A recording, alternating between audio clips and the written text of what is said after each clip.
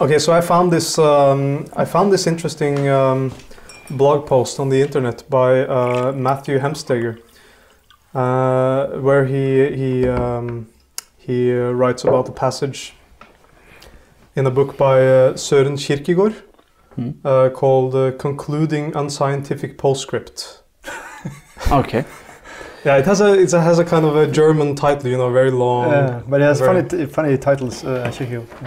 Yeah, so I can read from that paragraph from the book. This is what Kierkegaard says. I sat and smoked my cigar until I lapsed into thought. You are going on, I said to myself, to become an old man, without being anything and without really undertaking to do anything. Wherever you look about you, you see the many benefactors of the age who know how to benefit mankind by making life easier and easier. Some by railways, others by omnibuses and steamboats, others by the telegraph, others by easily apprehended compendiums and short recitals of everything worth knowing.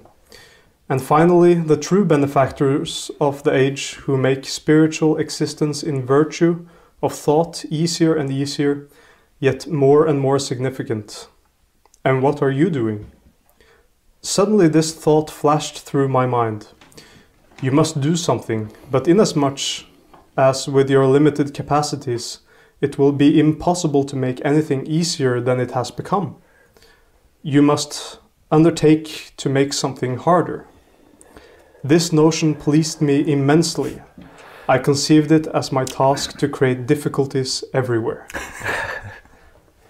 And I think, well, if he thought that they had made life easy back then, you know, he should have come to our time. Yeah. Because this is more our task than ever. And I totally agree with Kierkegaard. That thought pleases immensely to make life more difficult. But is it also to confront a very strong bureaucratic system that's made life more difficult? So we should go also into that, like making more bureaucracy to make individuals' life more difficult? Yeah, but that was when I first told you about this. You said, "But life is difficult enough already." It's already very difficult. So why to do it? Well, I mean, I always have this thing, but I guess we now can go more in depth and in clear about in which areas we might have to make our life more difficult than just apply to all spheres of human life. Yeah, and then I think you can put it quite simply that you do by virtue. Can you say it like that? That you do by virtue. What you do by what you do by virtue, you should make more difficult. You should make more challenging. And I thought about it. You know, it's in the movies, the hero is someone who overcomes extreme difficulties. Yeah. And we consider him a hero because he's able to do so and in a noble manner to overcome the greatest difficulties. Yeah, well, I think also of McKee's book Story, that it's putting a character under pressure to see what type of character it is. What is this person? Who is it? Yeah. And you see that through difficulties. Conflict is the main thing, and he will face obstacles and great obstacles before he reaches or not his goal. Yeah, so. And I think it's a question. Well, finding out in which areas do you make life more difficult, because like the absurd version is how Tom Sawyer acts in Huckleberry Finn when they're going to free this slave, and they do all kinds of difficult things because it shall take a lot of time to free him, but they could have just dug him out, but it takes weeks before they get him out. You know, so it becomes absurd. But it seems also. I was just thinking about it. It might be a very masculine way of thinking, too. To make your life more difficult. Make it more difficult. Make the task more difficult. I don't know. Yeah, that you have that you make the things that you do more challenging, and that makes it more interesting. Yeah, I mean, it's like that with my girlfriend Jikke, who works with leathercraft. She loves to She loves to make it more and more difficult for herself, like more and more challenging tasks. Yeah. She thinks it's more funny the more challenging, the more difficult it is, the more advanced like ornaments and so on. Right. Yeah, it is. Yeah, and as a painter also, or you, if you are engaged in storytelling, you want to make the story complex, and that making it more complex and more clear will make it more difficult to make it. So you are constantly pushing yourself into a more complex story, more difficult technical ways of how to solve that composition, how to make the characters more more real in a way. So you as a painter, as a storyteller, you are all the time pushing those boundaries of how complex the story can be. And how do you do that? And how you by painting from photo? Oh no! I was just thinking about the Memorous Dogmas. But that's like a clear example. You know, so many painters, they paint from photo because it's easier than painting from life. But you cannot trick the devil. I like the Christian image of the devil because it's a good image of what this is about. That you shouldn't let the devil tempt you to find the easy solutions to everything. Well, that's what happens with Dr. Faustus. Yeah. He, just sign a deal, you get 15 years. That is. Yep. It will go very well, and you will achieve whatever you want. But well, this also ties back to our conversation on Nerdrum students who betray their talent. I mentioned one specific student, and I'm not exactly sure about the years, but I think actually he has had more or less 15 years of this fame, of recognition, and now collectors are talking about that. Oh well, he's on his way down, and it's so sad that you sell your integrity to make it easier for you. And then your career is just screwed, or your talent is screwed. And nothing that is rewarding comes easy. It's a saying, I guess, but it's so true. And when you look at the hero in the movie, for example, to go back to that, we know, or he knows that he has to overcome difficulties to be heroic. You cannot get there. You cannot become a hero without going through a lot of difficulties. Yes, and that's something again that Mickey talks about in story. You have this term Deus ex machina. Yeah. God of the machine, and it literally comes from the Greek plays, because of course there were a lot of mediocre things, and they would have this. How does it describe it? Some kind of a mechanical thing where the god would then be lowered down and then suddenly solve the whole situation. And that's such a disappointment because it doesn't come from the person himself or herself. But Deus ex machina. That's a godly intervention. The God's intervention on the play. So then, everything is solved here because of the gods have intervened. So you don't have to. And people, the audience really hates it when that happens. Yeah, when there's some kind of godly intervention. And the hero just gets everything on the silver plate. Yeah, who said that that's something that you can use maybe once on a play? It's Mickey. Yeah. It talks about it has to increase. But you cannot do the same thing again but and expect that to be an increase, right? Yeah. People just get bored of it. But it's But then for example to get access to some materials as a painter, and should also be better if it could be more difficult to get to finest materials, so the materials are not spread democratically along the whole globe, that everyone can be a painter, so you don't engage with such responsibility on a task that really is difficult, and it's really difficult to get those materials.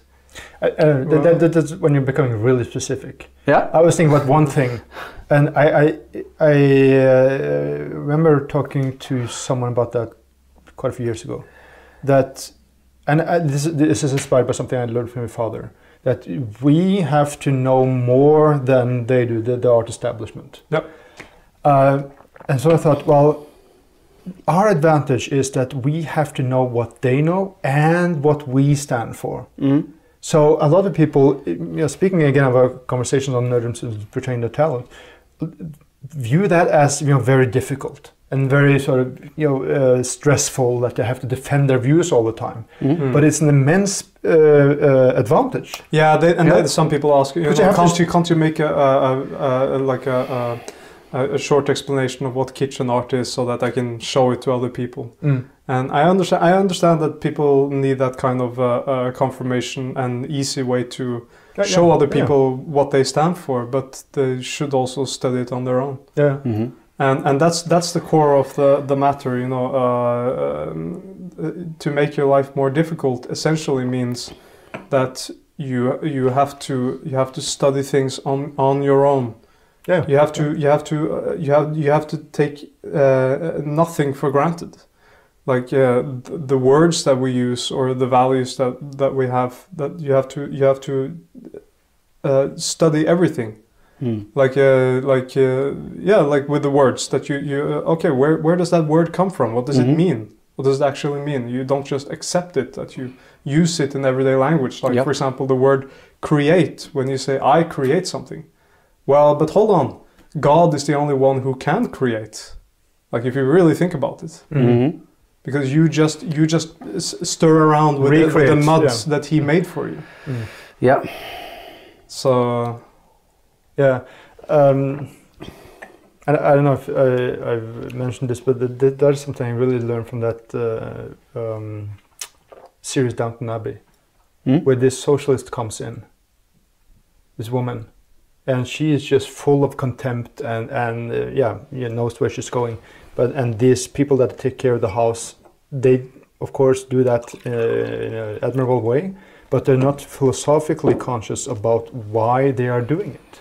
And again, it's our advantage is that we have to know why we're doing what we're doing, and that is more work. Absolutely, it's a lot more work. I mean, to find a meaning in the craft that you're practicing, and why you are developing a craft in the way we are doing it, while you have to go through all this struggle about developing a better way of rendering the proportions and the likeness and studying the palette and practicing every day. I mean, there has to be something, a meaning for that. And then you see, okay, what's the meaning of it? Well, I think about like, if a whole culture also, the Western culture, is being totally attacked and trying to be put down, then you have a great meaning there. I mean, if you are someone who is taking care of a craft that is almost forgotten and wants to be erased, and then you are engaged into mythology and stories that could continue a knowledge that comes from your grandfathers and from a culture that you admire and so on, then you have a clear meaning about why to paint. And it's to communicate those stories that you build your life upon from. So then, of course, then you are already making your life very difficult, because you are putting yourself on yourself. I mean, a big task on your shoulders to bring and to keep alive a culture that is being constantly attacked. And you could say that in some ways, it wouldn't be exactly true, but in some ways, you are more fortunate than Raphael, for example. Because you don't have to take the world around you for granted. You have to, you have understand your situation and why it's like this. And and you have to understand the whole scenario that is making everything just shaking, and so. And that's what I was thinking about. You have the situation that the Rembrandt was in when he had read Pliny. And identified with Apelles, the rough manner of painting, reducing the palette, and in that time, that slick French style became fashion. So Gard Flink was called Apelles Flink because he was sort of the hero. And he was. And it's so funny because of course in Norwegian Flink means to be skilled, good at something, and he wasn't that good. Okay, that's a idiosyncratic idea. But anyway. in that situation, Rembrandt goes the other way, or doesn't go along with that fashion. But of course, you can say, in that situation, there's still opportunism. It's not going from painting figuratively to becoming some abstract or a video artist or whatever. But it's still the same kind of psychology at play. That you adjust what is going on. And I think that's a fundamental point that you mentioned. That in that time you could just sort of rest on being a part of and still be figurative. Raphael didn't have to study philosophy, and he could have a nice time with the women, and when he woke up in the morning after having a nice time with a woman, the world was still the Renaissance. But then you have to ask yourself, okay, so to study things empirically, that's important. That's how you make your life more difficult. But then you have to ask, okay, what's the end goal of all of this? And I think, of course, you make better things, but you also become a better person when you make your life more difficult. Thank you for checking out this clip from the Cave of Apelles. If you want to watch the entire segment, head over to caveofapelles.com/donate and become a $5 patron. That will allow you to access all our Dark Flame episodes, bonus material with our featured guests, and more.